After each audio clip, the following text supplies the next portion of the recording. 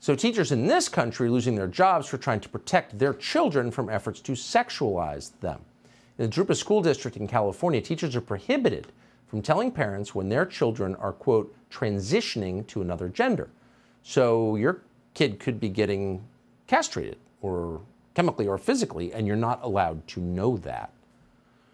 Jessica Tapia teaches in that district. She refused to comply with the policy. She said it violated her Christian beliefs as well as her basic responsibilities as a teacher, so she was fired for that. She's brave enough to join us now, along with her attorney, Brad Dacus. Thank you both very much for coming on.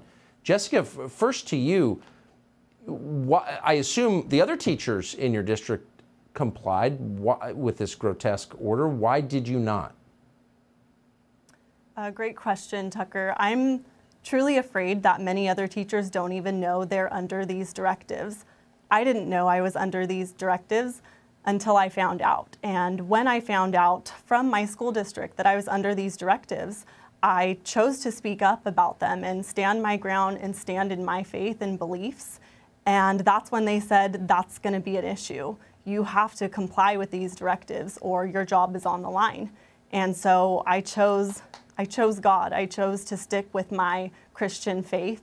And because of that, they released me from employment because, in their words, they could not accommodate my religious beliefs.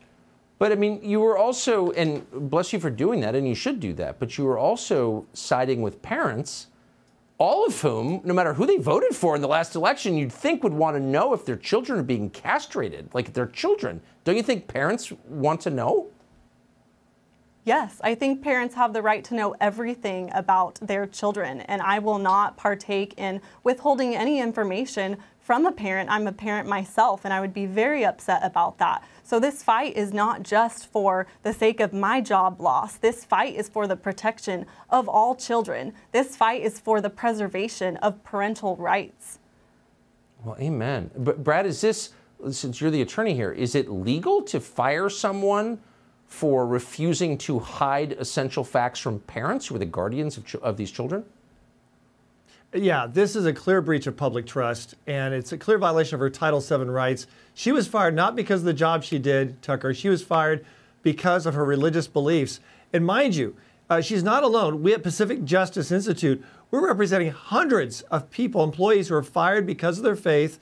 And the issue is also one of the parents. They're scared, Tucker, right now. They see all of what's going on. They're horrified by it.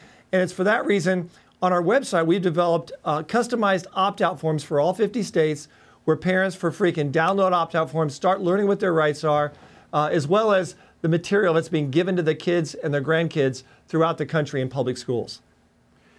I mean, Jessica, I have to ask, were there, and I know the answer I want to hear, were there teachers you work with who came up to you and congratulated you for your bravery, I hope?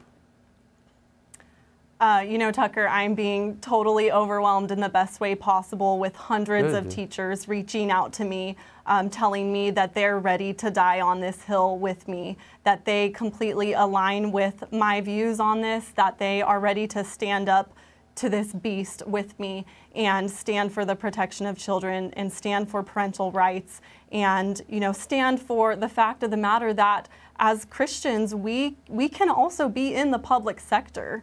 And at this point, I feel that I was told you need to choose one or the other.